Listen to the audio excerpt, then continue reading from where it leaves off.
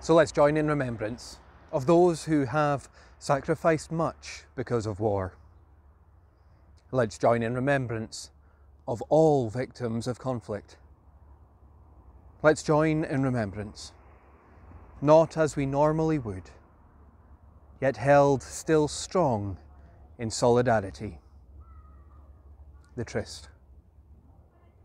They shall not grow old, as we that are left grow old. Age shall not weary them, nor the years condemn. At the going down of the sun, and in the morning, we will remember them. We will remember them.